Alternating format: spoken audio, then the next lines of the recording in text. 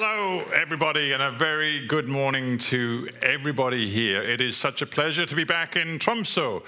When Ollie said he'd got a star involved, I wondered who the heck this person was. I thought, my God, I'm not moderating after all. But anyway, it's lovely, Ollie, to hear those kind words. And also it's lovely to have you at the very beginning invite and welcome all the friends of the Arctic to Arctic Frontiers 2020. I have to say, I now do feel like a friend of the Arctic. As Ollie says, I've had the pleasure and the privilege of chairing debate here for 4 years now, and I keep coming back because I am now thoroughly engaged in the issues that you all face, and I also have fallen a little bit in love with Tromsø itself. It's such a pleasure to be here, particularly as they've put it back a week, and now I've actually seen that golden orb, the sun, just for half an hour, but I saw it as I walked down the coast yesterday, and it was magical, and it is such a great thing for me to be back here one more time.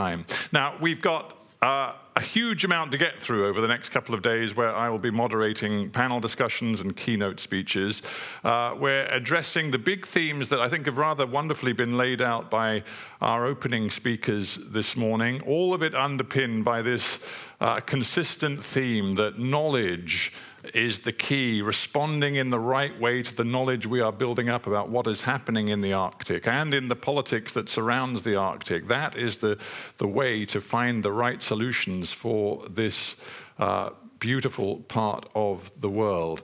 I, in my day job, as many of you will know, am the presenter of a show called Hard Talk. I spend much of my time trying to make sense of what is happening in geopolitics, in the international community. I spend time, of course, looking inward because we in London have had our own preoccupations with a little political difficulty with the European Union.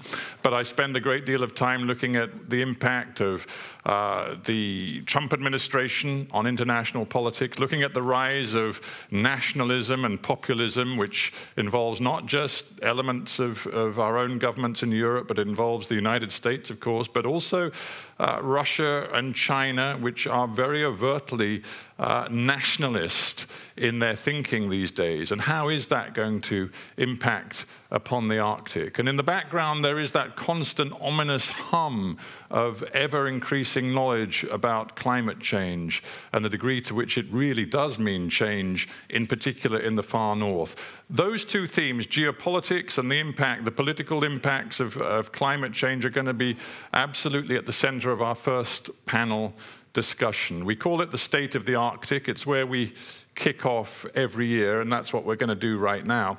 We're going to have keynote speeches from 4 fantastic speakers. We're then going to have a panel discussion. We want Arctic Frontiers 2020 to be highly interactive, so I'm going to constantly be scanning the room, looking for indications, whether it's a twitch in the arm or a little raised eyebrow that people want to engage with questions. We've got roving microphones, so you will get opportunities to express your opinion and ask your question of our panels. We've also got some special speakers in the room who've got input to offer who aren't on the panels, but nonetheless, I'll be turning to them too. So it's going to be very engaging debate. I will now introduce our first speaker, and we will get on with our consideration of the State of the Arctic 2020. So please join me in giving a very warm welcome to a figure who is very well known to many of you. That is the Minister of Foreign Affairs here in Norway, Ine Eriksen Søreide. Minister, the floor is yours.